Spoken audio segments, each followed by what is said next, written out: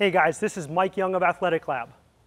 In this first video of this series on agility training for team sport athletes, we're going to talk about some of the most common tests that we use to examine change of direction ability and agility. We're going to look at the 505 drill, the 5-10-5 drill, and the Y agility test. The first test we're going to look at is what's called the 505. In this one, Darian is going to run 15 meters out and 5 meters back. We're going to take a split in the last 5 meters of that 15-meter segment and the turnaround for 5 meters. We're going to have her plant on the right leg first, and then on a second attempt, after an appropriate amount of rest, we're going to have her plant on the left leg, and we're going to look at the discrepancy between the two legs. Let's go, Darian. Go.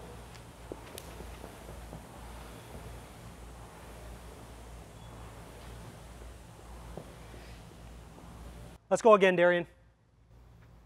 Go.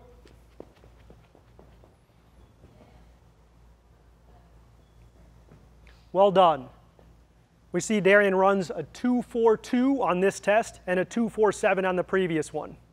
In this next test, we're going to look at the 5-10-5. This is a super common test, popularly used in NFL combine testing. What we're going to have Darian do is start in the gates. When the gates flash solid green, that's going to be her indication that the gates are armed and ready to go. She's going to sprint 5 yards to the right, touch on the line, sprint 10 yards back to the other side, touch on the line on that side, and then come back through the gates for a final time. Once we've given Darian appropriate amounts of rest, we're going to test the other side to see if there's any discrepancies between the right and the left. The 5-10-5 is a great test for looking at change of direction abilities. Darian, let's go ahead and step into the gate.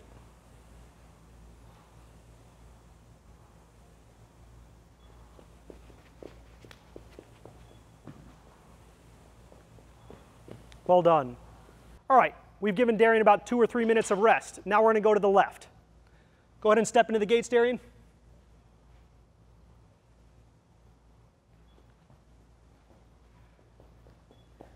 Let's go.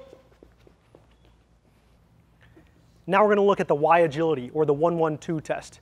In this one, Darian's going to run 10 meters, react to a stimulus, and have to choose a side. This is great for cognitive and reactive abilities. Darian, let's go ahead and step up and run our first trial. Go.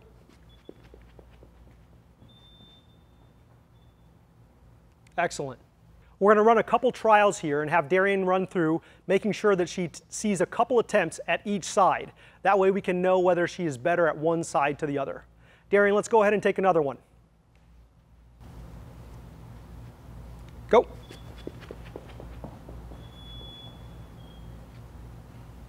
Well done. You can see Darian slightly faster going to the right than she is to the left. We've looked at 3 of our most commonly used agility and change of direction drills: the 505, the 5-10-5, and the Y agility. The reality is that none of these tests are perfect, and none of the other tests out there for agility and change of direction are.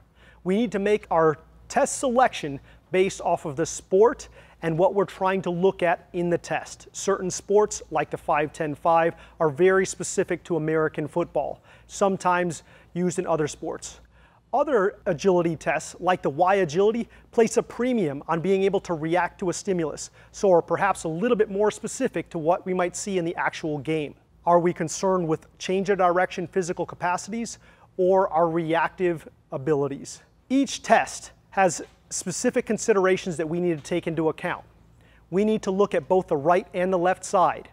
So that's going to mean that we give the athlete about 2 or 3 attempts going in each direction and forcing them to use both their dominant and non-dominant side.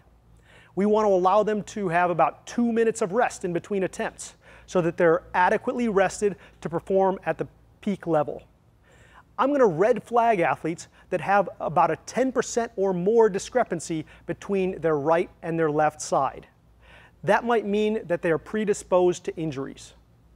Thanks so much for watching, guys. Make sure you check out the next video on FusionSport.com, where we'll talk about how we break down agility and change of direction. Also, stay connected with us by following us on Facebook, Instagram, and Twitter.